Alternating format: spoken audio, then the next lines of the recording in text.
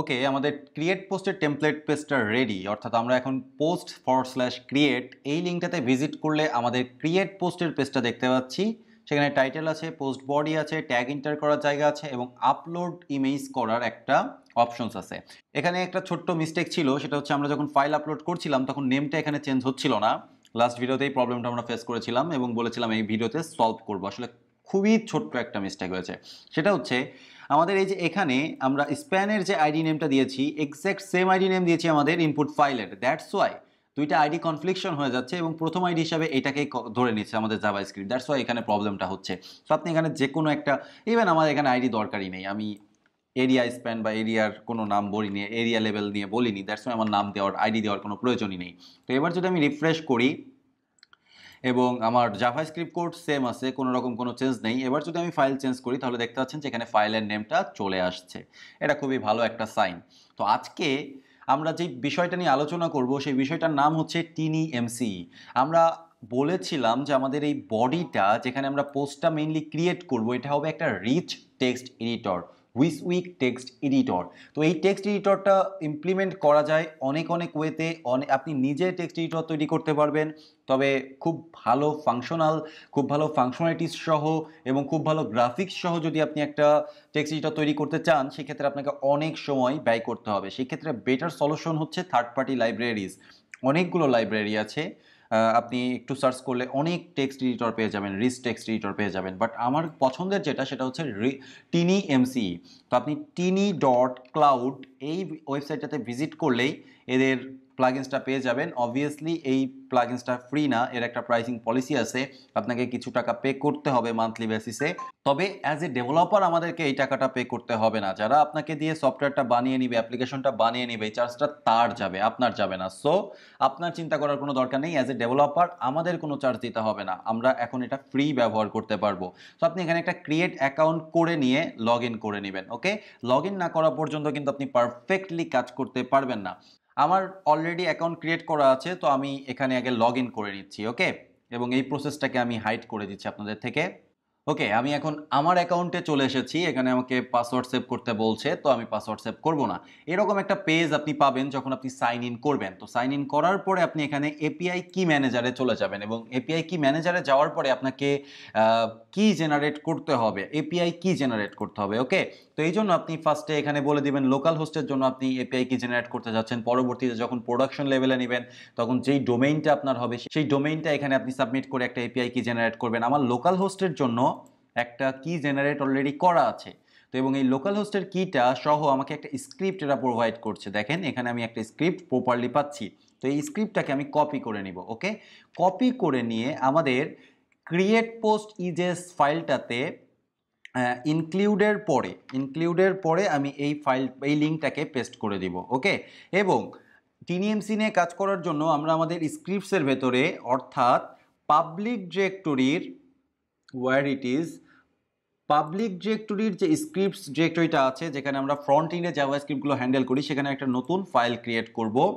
এটার নাম আমি দিলাম জাস্ট সিম্পলি tini.mce.js। ওকে, আপনি যে কোনো নাম দিতে পারেন। যেহেতু আমি tini.mc নিয়ে কাজ করছি তাই আমি tini.mce.js দিলাম এবং এখানে আমি একটা স্ক্রিপ্ট সোর্স দিব, scr সোর্স। ওকে, এই ক্ষেত্রে //scripts/tini.mce.js। ওকে, এই tini.mce.js ফাইল থেকে আমি মূলত আমাদের স্ক্রিপ্টটাকে কন্ট্রোল করব। ওকে, তো আপনি টিনিএমসি সম্পর্কে না জানলে আমাদের ইউটিউব চ্যানেলে একটা প্লেলিস্ট আছে, আপনি যখন হয়তো ভিডিওটা দেখবেন তখন অলরেডি আপলোড করা হয়ে যাবে, এখনও আপলোড করা হয়নি। টিনিএমসি সম্পর্কে প্রপারলি জানার জন্য ওই প্লেলিস্টটা কমপ্লিট করতে পারেন। ওকে, আমি টিনিএমসি সম্পর্কে খুব বেশি কিছু বলবো না, আমি ডিরেক্টলি এখানে কনফিগার করব ডিরেক্টলি। ওকে, তো আমার এই যে লিঙ্কটা কমপ্লিট হয়ে গেল, প্লাস এখানে আমি কিছু কনফিগারেশন করে দিলাম, অর্থাৎ আমার জাভাস্ক্রিপ্ট ফাইলটা ইনক্লুড করে দিলাম। That's all. এবার আমি এই ফাইলটাতে গিয়ে জাস্ট একটা লাইন কমান্ড লিখবো, তাতেই কাজ হয়ে যাবে। ফার্স্ট অফ অল আমি যেটা করবো সেটা হচ্ছে window.onload ফাংশনটাকে window.onload ফাংশনটাকে কল করব। বারবার মিস্টেক হচ্ছে, অনলোড। ওকে, অনলোড ইজ ইকুয়াল টু একটা ফাংশন। এই ফাংশনটা যখন আমাদের পেজটা লোড প্রপারলি নিয়ে নিবে তখন আমরা টিনিএমসি নিয়ে কাজ করব। যেহেতু আমি স্ক্রিপ্ট ফাইলটাকে অর্থাৎ টিনিএমসির ফাইলটাকে লিঙ্কিং করেছি সেহেতু আমি এটা ব্যবহার করতে পারবো tini.mce ডট ইনিট এই ফাংশনটা এখন আমি কল করতে পারবো এবং এখানে অবজেক্ট আকারে আমাকে কনফিগারেশনটা বলে দিতে হবে। তো এখানে প্রথম যেই কনফিগারেশনটা আমি করব সেটা হচ্ছে সিলেক্টর। সিলেক্টর বলতে আসলে যেটা বোঝাচ্ছে যে আমি আমার এইচটিএমএল এলিমেন্টের কোন এলিমেন্টটাকে রিচ টেক্সট এডিটর বানাবো। ওকে, তো আমরা এখানে কিন্তু একটা বলেছিলাম, আমরা একটা টেক্সট এরিয়া নিয়েছিলাম। ওকে, তো এই টেক্সট এরিয়াটার নাম কি, টিনি এমসি পোস্ট বডি। আমি ডিরেক্টলি এটাকে কপি করে নিচ্ছি, কপি করে নিয়ে আমি ডিরেক্টলি এখানে বসিয়ে দিতে পারি এটাকে, দ্যাটস অল। সো অবশ্যই আমাকে হ্যাশ আকারে বলতে হবে, অর্থাৎ হচ্ছে সিএসএস সিলেক্টরের মতো করে বলতে হবে। তো আমি এখানে বললাম টেক্সট এরিয়া, অর্থাৎ এটা একটা টেক্সট এরিয়া এবং তার ভেতরে হ্যাশ দিয়ে সেম প্লেসে, তো হ্যাশ দিয়ে টিনিএমসি পোস্ট বডি। আপনি ডিরেক্টলি শুধুমাত্র আইডিটা দিলেও কোনো প্রবলেম নেই। তো এই যে এতটুকু কনফিগারেশন আমরা করলাম, করার পরে এবার আমরা আমাদের অ্যাপ্লিকেশনে গিয়ে ব্রাউজারে গিয়ে রিফ্রেশ করে দেখি যে কি পরিবর্তন আসলো। সো এখন অবধি কোনো পরিবর্তন দেখা যাচ্ছে না, এটা লোড নিচ্ছে, গোল গোল গোল গোল ঘুরছে। ওয়াও, আমাদের রিচ টেক্সট এডিটর হয়ে গেল। জাস্ট অল্প একটু কনফিগারেশন করার সাথে সাথে আমরা এখানে একটা রিচ টেক্সট এডিটর দেখতে পাচ্ছি। ওকে, এখানে বি ট্যাগ আছে, এখানে আই ট্যাগ আছে, প্যারাগ্রাফ আছে, হেডিংস আছে, অনেক কিছু আছে। তো এগুলোকে আমরা রাখবো না, এগুলোকে আমরা চেঞ্জ করে ফেলবো। তো চেঞ্জ করার জন্য আমাদেরকে যেটা করতে হবে, সিলেক্টরসের পাশাপাশি কিছু প্লাগইনস অ্যাপ্লাই করতে হবে। সো আমি প্রথমে প্লাগ ইনসগুলোকে ইনস্টল করি। এটা মূলত অ্যারে আকারে আপনি দিতে পারেন। আমি জাস্ট আপাতত অ্যারেটাকে কপি করে আমার আগের তৈরি করা ফাইল থেকে কপি করে এখানে পেস্ট করে দিচ্ছি। আর ওই ভিডিওটা দেখলে পারে বা ওই প্লেলিস্টটা, টিনিএমসির প্লেলিস্টটা দেখলে পারে আপনি বুঝতে পারবেন এটার কি কি কাজ। ওকে, তো আমি একটু বলে দিচ্ছি। এখানে কি চেকার আছে, অ্যাডভান্স কোড আছে, লিস্ট আছে, লিস্ট নিয়ে কাজ করা যাবে, লিঙ্ক নিয়ে কাজ করা যাবে, অটো লিঙ্ক জেনারেট হবে, অটো সেভ হবে, কোড হবে, অনেক কিছু আছে, প্রিভিউ, অনেক কিছু। তো এইটা গেল একটা কাজ। কি কি প্লাগইনস আমরা ব্যবহার করব সেটা। এরপরে আসে হচ্ছে টুল বারে আমি কি কি দেখাবো বা টুল বারে কি কি শো করব। ওকে, তো সেটাও আপনি অ্যারে আকারে বলতে পারেন বা স্ট্রিং আকারে বলতে পারেন। তো আমার তৈরি করা স্ট্রিংটাকে আমি জাস্ট কপি করে এখানে পেস্ট করে দিচ্ছি। তো এই এতটুকু করার কারণে কি কি হচ্ছে একটু দেখা যাক। তো কি পরিবর্তন আসলো, একটু রিফ্রেশ করি। একটু রিফ্রেশ করলে আপনি বুঝতে পারবেন ব্যাপারটা কি পরিবর্তন আসছে। দেখেন আমাদের এখানকার আইকনগুলো চেঞ্জ হয়ে গেছে। এখানে আমি এখন আপলোড করতে পারবো, অনেক কিছু করতে পারবো। এখন আমাকে যখন ইমেজ নিয়ে কাজ করতে বলা হচ্ছে তখন আমাকে সোর্স লিঙ্কটা দিতে বলা হচ্ছে, ইমেজ ডেসক্রিপশন দিতে বলা হচ্ছে, উইডথ হাইট এগুলো দিতে বলা হচ্ছে। তো পরবর্তীতেই আমরা দেখবো যে কিভাবে আপলোড ফ্যাসিলিটিসটাও হ্যান্ডেল করা যায় বা আমরা আমাদের মতো করে আপলোড ফ্যাসিলিটিসটা হ্যান্ডেল করতে পারি। ওকে, তারপরে আমরা এখান থেকে একটা বেসিক হাইট বলে দিতে পারি। আপাতত আছে কত, একদমই ছোট। তো আমরা এখান থেকে একটা বলে দিতে পারি হাইট। এখানে একটা কমা প্রোভাইড করি, কমা প্রোভাইড করে এখানে লিখলাম হচ্ছে ACIGST height, height 300 pixel. Pixel আসলে বলার দরকার পড়ে না, জাস্ট 300 লিখে দিলাম। এইবার রিফ্রেশ করলে দেখবেন যে আরও একটু বড় আকারে আমাদের পেজটা দেখা যাবে। এবার দেখেন একটু বড় আকারে দেখা গেছে। আপনি যদি আরও বড় করতে চান তাহলে তাও করতে পারেন। তো আমার জন্য এতটুকুই এনাফ। এরপরে আমরা বলবো অ্যাকচুয়ালি এবার আমরা ইমেজ নিয়ে কাজ করবো। আপনি খেয়াল করতে পারছেন যে এখানে ইমেজ আপলোড করার কোনো অপশন নেই, এখানে ডিরেক্টলি ইনসার্ট করতে বলা হচ্ছে, অর্থাৎ ইউআরএলটা দিতে বলা হচ্ছে। কিন্তু আমাদের সেটা দরকার না, আমাদের আপলোডটা দরকার। তো এই আপলোডটা হ্যান্ডেল করার জন্য আমরা এখানে কি করব, কিছু প্রপার্টিজ নিয়ে কাজ করব। যেমন এখানে আমাদের এই বডির ভেতরে কোনো ইমেজ যদি নিয়ে এসে ফেলা হয়, আপলোড করা হয়, তাহলে অটোমেটিক্যালি সেটা আপলোড হয়ে যাবে আমাদের সার্ভারে। সেটা হ্যান্ডেল করার জন্য আমাদের বলতে হবে automatic underscore uploads true. Secondly আমাদের একটা ইউআরএল প্রোভাইড করতে হবে, images underscore upload underscore URL. এই যে কথাগুলো আমি লিখছি এগুলো সব কিছু আপনি টিএনএমসি এর অফিসিয়াল ডকুমেন্টেশনে পেয়ে যাবেন। /আপলোডস, আমাদের আপলোডস হ্যান্ডেল করার জন্য আমরা কিছু রাউট তৈরি করেছিলাম এর আগে, সেটা প্রোফাইল পিক্স আপলোডের জন্য। কিন্তু এখন আমরা এখানে যে আপলোডগুলো হবে রিচ টেক্সট এডিটরের ভেতরে, সেই আপলোডগুলো আমাদেরকে হ্যান্ডেল করতে হবে, সেগুলোর জন্য আমাদের একটা রাউট লাগবে। ঠিক আছে, তো এই রাউটটা আমি কল্পনা করে নিচ্ছি আপাতত। এটার নাম হচ্ছে পোস্ট ইমেজ। সো আপলোডস/পোস্ট ইমেজ এই ইউআরএল হিট হবে যখন কোনো টেক্সট এডিটরের ভেতরে আমি কোনো আপলোড করতে চাইবো। ওকে, তো এতটুকু চেঞ্জ করার ফলে কি আসে দেখা যাক, একটু রিফ্রেশ করি। ওকে, ইটস লোডিং। এখানে আমি ইমেজে গেলাম। দেখেন যে একটা প্রপার্টি অ্যাড করার কারণে এখানে আমি একটা প্রপার্টি অ্যাড করেছি যে ইমেজেস আপলোডেড ইউআরএল। এটা অ্যাড করার সাথে সাথে এখানে দেখেন জেনারেল এবং আপলোড সেকশন চলে আসছে। সো এখানে একটা ড্রপ জোন এরিয়া তৈরি হচ্ছে। আপনি ইচ্ছা করলে আপনার ইমেজটাকে নিয়ে এসে এখানে ড্রপ করলে এটা কিন্তু আপলোড হওয়া শুরু করবে, কিন্তু আপলোড হতে পারবে না। কারণ আপলোড কিভাবে হবে, সেই ইউআরএলটা তো দেওয়া আছে কিন্তু লজিকটা দেওয়া নেই। সেই লজিকটা এবার আমাদেরকে হ্যান্ডেল করতে হবে। আমরা ফ্রন্ট এন্ডের লজিকটা এইবার মানে এই ভিডিওতে অ্যাপ্লাই করব বা হ্যান্ডেল করব এবং ব্যাক এন্ডের লজিকটা হ্যান্ডেল করব পরবর্তী ভিডিওতে। ফ্রন্ট এন্ডের লজিকটা হ্যান্ডেল করার জন্য এখানে আমাদের একটা প্রপার্টি আছে, প্রপার্টিটার নাম হচ্ছে images underscore dash underscore upload underscore handler. আমরা ইউআরএল নিয়ে কাজ করেছি, এবার আমাদের হ্যান্ডেলার নিয়ে কাজ করতে হবে, যেটা মূলত একটা ফাংশন। এই ফাংশনের ভেতরে আমরা অনেক কিছু পাবো। ফার্স্ট অফ অল পাবো হচ্ছে ব্লব ইনফো, সেকেন্ডলি আমরা পাবো হচ্ছে সাকসেস, অ্যান্ড থার্ডলি আমরা পাবো হচ্ছে ফেইলার। এগুলো হচ্ছে ফাংশন। সাকসেস, যখন সব কিছু সাকসেস হয়ে যাবে তখন সাকসেস ফাংশনটাকে কল করা হবে, যখন সব ফেইল হবে তখন ফেইলারে কল করা হবে, ঠিক আছে? তো এই ফাংশনটাকে এখন আমাদের হ্যান্ডেল করতে হবে।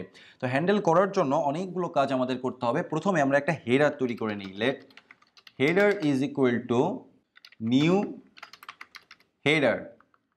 ওকে, আমরা একটা হেডার তৈরি করলাম। এরপর আমরা লিখবো হেডার ডট অ্যাপেন্ড, এখানে আমরা লিখবো কন্টেন্ট।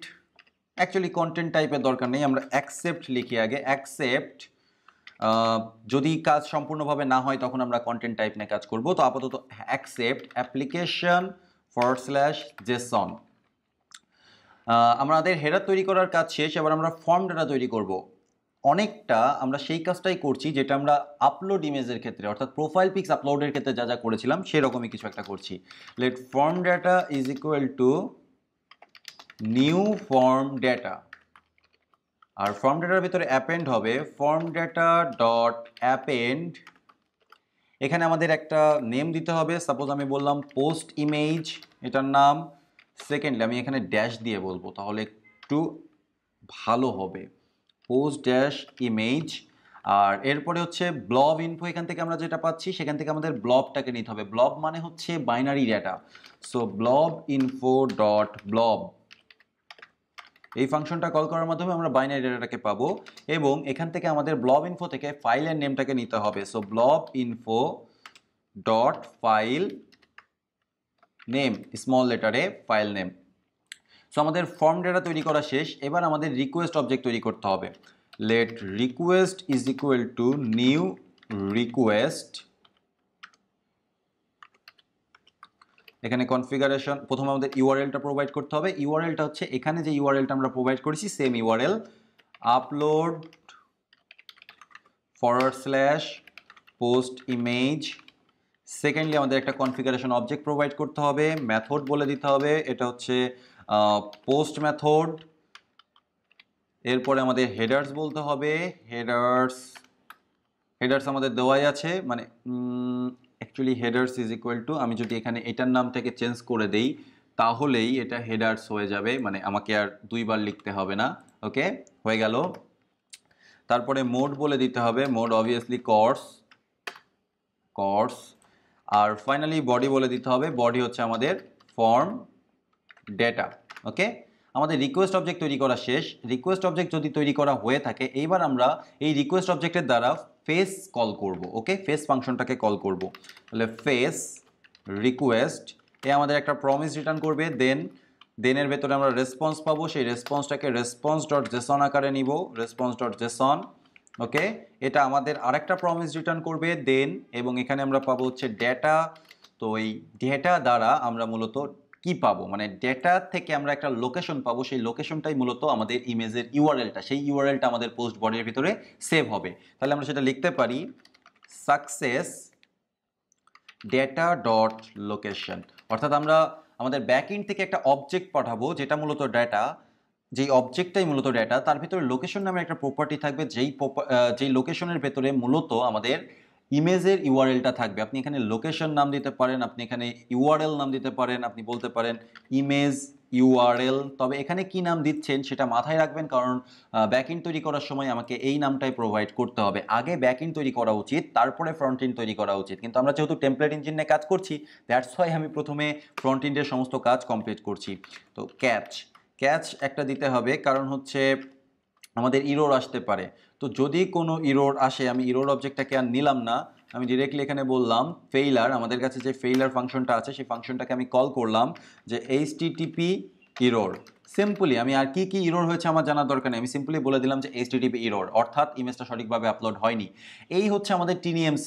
এবার আমরা ইচ্ছা করলেই আমাদের এই রিচ টেক্সট এডিটরটাকে মনের মতো করে ব্যবহার করতে পারবো। সেখানে ইমেজ ইনসার্ট করতে পারবো, ইউটিউব ভিডিওকে লিঙ্কিং করতে পারবো, যা খুশি তাই করতে পারবো। অর্থাৎ ওয়ার্ডপ্রেসে আপনি যেরকম পারফেক্ট, বা অন্যান্য যে কোনো ব্লগিং সাইটে যেখানে আপনি সাইন আপ করে ব্লগিং করতে পারেন, পোস্ট ক্রিয়েট করতে পারেন, যত সুন্দর রিচ টেক্সট এডিটর দেখতে পান, ঠিক সেম একটা রিচ টেক্সট এডিটর আপনি আপনার অ্যাপ্লিকেশনে ইমপ্লিমেন্ট করে ফেলেন। তবে এখনও কিছুটা কাজ বাকি আছে, যে কাজটা আমরা করব এক্স্যাক্ট পরের ভিডিওতে।